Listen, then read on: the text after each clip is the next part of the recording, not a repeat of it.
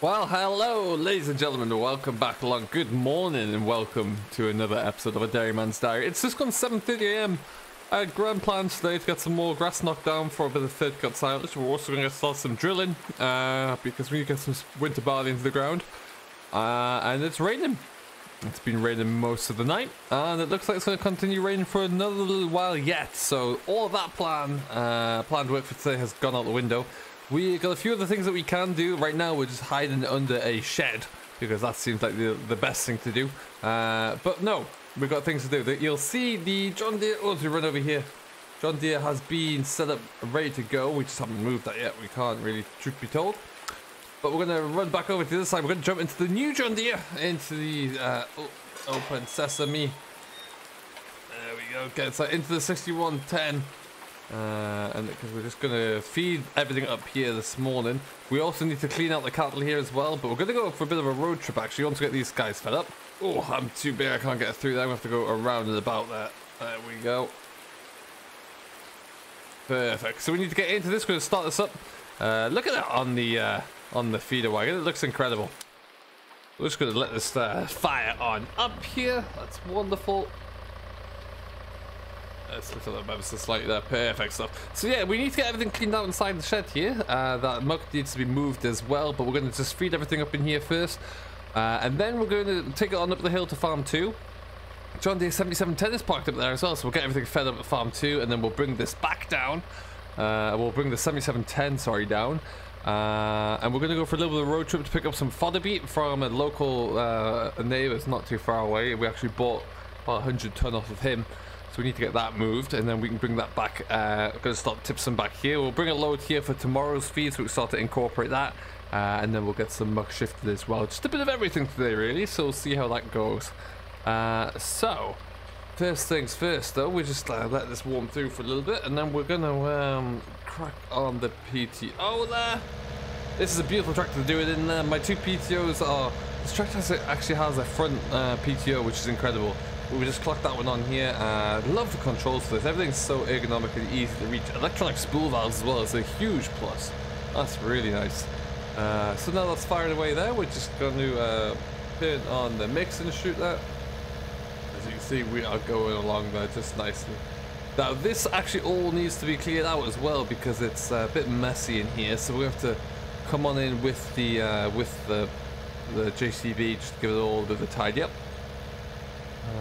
See the cattle I kind of scraped all that muck up to the front end just last night just to be easier, and yet they still climb all over it. So what can you do? Some people you just can't help.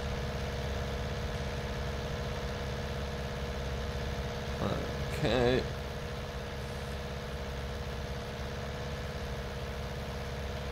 Alright, and so we're just emptying out there pretty nicely indeed. Actually, we're just going to move along a bit more.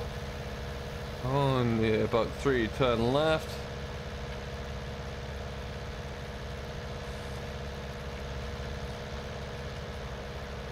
Okay, and we'll knock that off there. So that's all good and done. Now what I'd like to do is just actually beat out this way. Just trying to not disturb the cattle too much with the feeder wagon, so we'll go out this way and around the yard. There we go.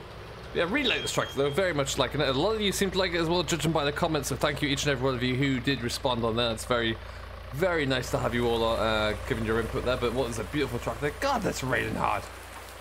Beautiful rainbow though, look at that. I ain't looking too bad, is it? A shame that it's an absolute mess of a day. But yeah, like I say, we had all these grand plans today, and well, they're not happening. So there you go. Now what we'll do, we'll probably just go and fill this up from the from what is over at the second yard there at farm 2. So we'll leave that here, and yeah, we're gonna head on over. Just fold that over there like that. Put the beacon on, and then we'll shut that gate. Like I say, lots of road driving to do today, but we're going to take you along for the ride for the first stage, because one of the main reasons that we wanted to upgrade the tractor, or I wanted to upgrade the tractor, was that the drive over with the old Massey there, the 3090, wouldn't have been great. So we're going to take this over instead and just power up the hill there. It should be nice. So what is a beautiful, beautiful morning. A really nice day. You'll see this grass, if it's good for one thing, it's the fact that this grass is going to be starting to grow along in this rain a bit more, which is nice. Well, I think we're going to cart the muck into there, actually. That field's going to be worked over in the summer. We'll just get it out of the yard there for now. And then we're all good to go. But yeah, like I said, we've got a lot of different driving around there to do today, which will be pretty good. Okay, this is always an absolute pain. We need to get that worked on. Okay. And up the hill we go. The 3090 is going to be living predominantly on the bale chopper at the moment there. So it's going to be a nice little tractor to have on there. Be just still trying to figure out the best way of having, you know, where to store this John Deere, and I think it's going to vary each day actually. One day we'll start feeding up at the top of the hill, and the other day we'll start feeding down farm 1 there. So I think it'll all change around, but we'll see. But anyway, this tractor's surging up the hill a little better, that's for sure. I'm not making quite as much of a grunt about it, certainly a lot more comfortable. That is for sure. Interestingly, I mean, not that I would ever move away from a John Deere, but I see Massey Ferguson are about to announce a new kind of competitor to this, I guess. So it'll be interesting to see how that one looks, but not interesting enough to sway me away from green, that's for sure. Okay. And we're not going to make that turn. That's an awfully tight turn in this rig. We're just going to go straight on up the hill, and we will get ourselves into farm number 2. We need to fill this one up. We'll have to put a couple of bales of silage into there, mix some hay in as well, let it get turned over, and then we should be good. But we'll get that all done. And once they're fed up here, we're laughing. So I'm going to get them all fed up, and then we'll bring you along for the next stage of the ride there, which is going to be us jumping into the 77. So we'll catch you in just a little bit. Alright folks, we are done and dusted. A little bit of mess to clear up there, but we're going to get to that later on today when we're out in that John Deere again. Right now though, we need to run over to here, just grab the key from the secret hiding place there, you'll never know where that is, and jump on it in. Good lord, is it wet. What a day. Alright, we're going to let this one tick over for just a little bit, let it warm through, and then we'll get ourselves away. Alright, so we have a big dumper trailer on the back here. We're going to go for a bit of a spin, but first thing I'm going to show you, I mentioned it's been raining quite a bit here today, and that is starting to show, let me tell you here, as we come around the corner in the 77 now out the main yard. The river is starting to rise up already, which is a little surprising. I didn't think it would be it'd rain that much, but clearly it has. It's starting to creak up a little bit there. You'll notice a few different things. You might be able to see it from here in the tractor cab. It's starting to spill just on over to the road there a little bit now, which is alarming. And it's covered over the top of the outlet there, so it is coming. It's something we'll have to keep an eye on there, so we'll see. But we're not going that way. Certainly not now, at least there. But yeah, there is the flooded river. That's gonna be interesting to see. And hopefully it doesn't rain too much more, so that doesn't become too much of a problem. But anyway, off we go. Now this is a bit of a drive, so we're gonna hit you up with the GoPro that I've put on the roof, and we'll see you on the other side.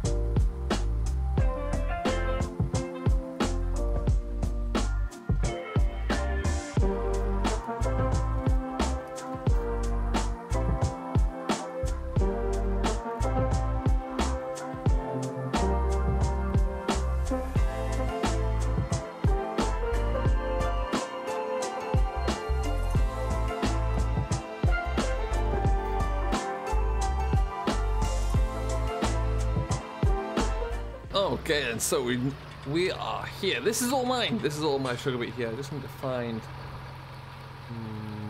What we'll probably look to do is actually just turn around there if we can. Maybe squeeze around here. Apparently, there's a loader around here. Oh, that's a loader. Not bad, is it? Lord. Right, that was close. Lord, was that ever? Okay, so we'll just sneak over here. Should give us enough space somewhere around here, I think, if we just angle this in properly. And then we'll see how we get on. So we're just going to get this all loaded up as quickly as we can. We'll give you a bit of a discussion about why we're bringing this in and what that looks like whilst we're loading up, I think, there. But we just want to try and get this all done. So just come forward a bit here, not try to go into the ground there. Doing a bit like this, I think. Wonderful stuff. Okay, handbrake on there. Let's go and jump into this beast, shall we? There, this is a wrong colour paint for me. This is not green, but it's W190D. Alright, folks, so we're pretty much done. I didn't want to talk too much whilst we're filming this because it's not my loader and I wanted to concentrate whilst we're getting it in there, but there is our load of fodder beet all ready to go. We're just going to park you about here. Perfect, looking good. Still plenty left to go. We're going to have to really get a workout to get this all taken care of, but we'll figure that one out as and when we can. But yeah, let's get our stuff away. So we use fodder beet for our cattle there. It's a great alternative to feeding them grain, really.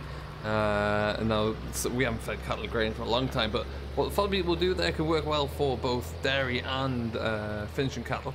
With dairy cattle there, it really does increase their production of milk. Which is fantastic there.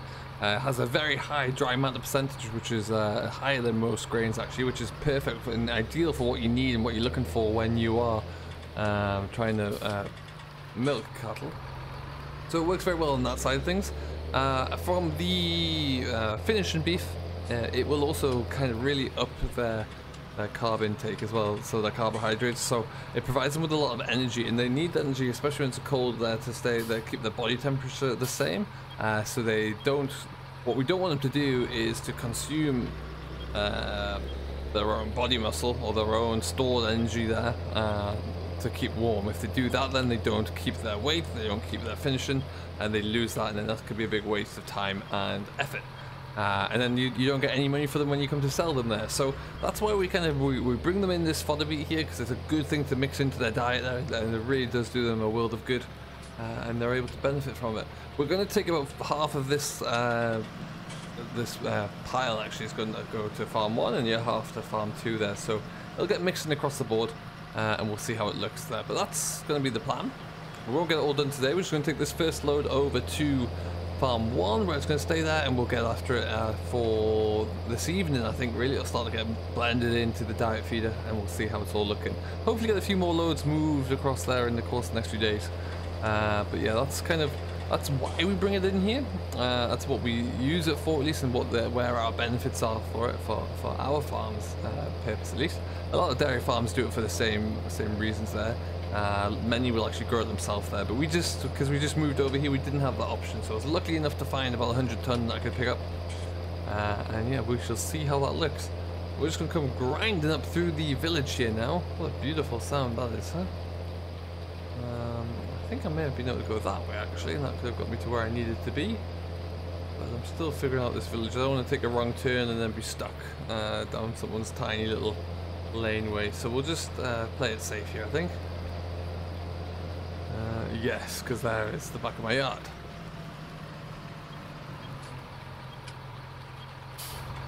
Okay. It's a little bit more wider tractor coming this way, so we'll just carry on over. We're just going to tip this, and then we're going to get onto the JCB and try and get everything. Oh, there's a puddle there. Try and get everything leveled out and start clearing out some of that muck actually, because I really want to get them looking good. I'd be curious to see how well we travel, given how much it's been raining. My bets are not very well. So this might get curtailed pretty quickly as well, so we'll have to wait and see. But it's all, it's trying to find jobs that we can do during the miserable weather here at the moment. We're going to just sneak up here. There we go. So I hope you're all doing very well anyway. Do let me know down below what you're working on, what you're driving as always, and how it's all coming along. Always very curious to know. And we are, yeah, we're going to Let's swing on into the yard here. It doesn't look like it's too bad. It looks like there's a lot of weeds on there we need to get control of, but it doesn't look too bad from a soil condition perspective. This week we were supposed to be receiving the agronomists who were coming in just to kind of really have a good look over the land, but somehow I can't really see that now. It's looking pretty terrible. Okay. So we're going to try and just tip this next to where the 3090 is actually. We'll see how it looks in there. There's a little bit of a, what I can assume was a muck midden for someone. I'm not going to use it for that purpose though. What we are going to do is just try and knock it into there if we can. This is going to be a bit tight.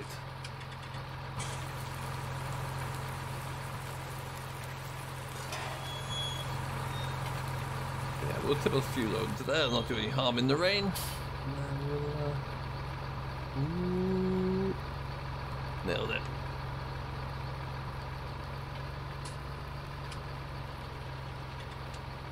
Okay, and back we go. So we'll get this one tipped. So let's get a little bit of a shuffle around the yard here so we can get the JCB out, and then we're going to try and get a bit of muck card out here.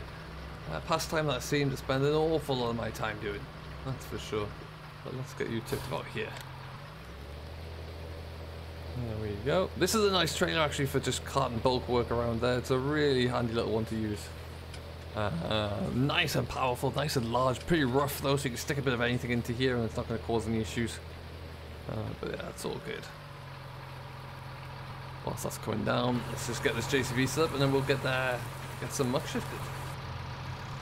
Alright, so let's get this all scraped clear here. Come on lady, out the way. Okay. They are really racking it up in here. We need to get on this pretty quickly just to get ahead of it really, but it'll all get kind of just stored, stacked up outside there. We'll leave it until the spring. We'll start to try and work it down across some of the different fields out there, but it'll go to some good use to trying to reclaim the land out there and get it into a good state. There we go. Perfect. On we go here. I'm sure the family are going to love me doing this first thing in the morning, but needs must. Gotta get cracking along here. Too much to do otherwise. A little backup.